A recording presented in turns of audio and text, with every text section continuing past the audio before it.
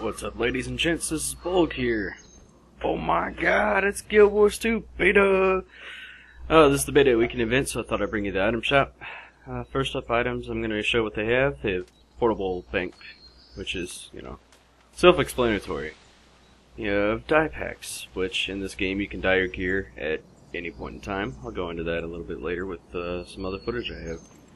You can buy experience boosts. It's 50%, lasts for a little bit.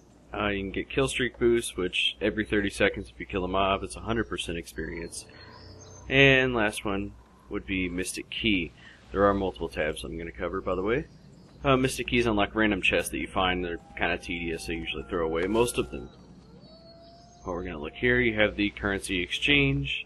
You can see the current going price is probably not going to be what it's going to be whenever the game is actually up. So that's currently what people are selling their free gems for.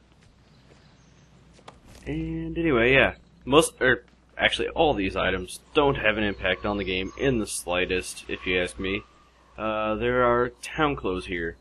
They don't have a preview option available, unfortunately, so I can't show you. Town clothes don't affect anything other than your look in town.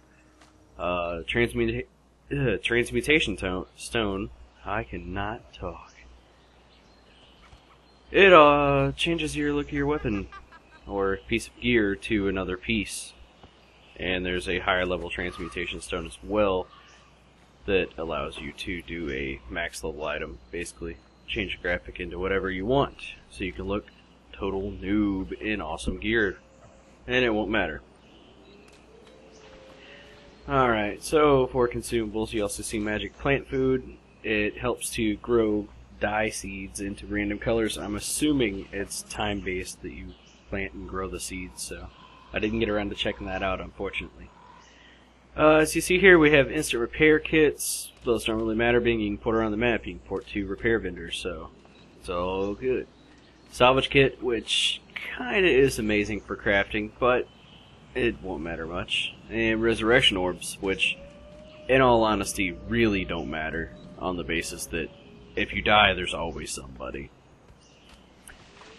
And you have bag and bank slots. These are the only things that I would personally be interested in because it is a permanent upgrade and allows you extra slots. The only reason you would actually need extra slots, though, however, would be if you do a lot of crafting, because that requires a lot of materials. Alright, here you see boosts. We have crafting experience, karma, magic find. Magic find is probably the only one that I would use as well to find random stuff. Only useful one. And mini pack for the novelty player that wants to have little mini companions that look like they're random people from the game. Also the lore junkies, we'll call them. Alright, so we're going to look here. Alright, so we have the trading post here. This is the auction house. And if you search for anything and you want to buy something, it always gives you options to buy the cheapest thing, which is amazing. You don't have to sift through all the individual postings like in WoW. If you look at sell your stuff, it shows everything in your bag, and it actually shows what it's currently listing for. So you can actually go up here, check your quantity, check the price, hit sell, tell them how many, and you could say, I want to match the cheapest price person, whoever's, posting crap up, or you can match the highest buying person. Of course, you're going to want to match the highest buying person, in my opinion. It's probably going to take a little more time than lowest selling, but there you go, sold 13 out of 20 instantly, and actually a few minutes after this video I sell the rest. Anyways, that's it for this video. Until next time, which will be very, very soon, I have tons more Guild Wars 2, so stay tuned. This is Bulk out.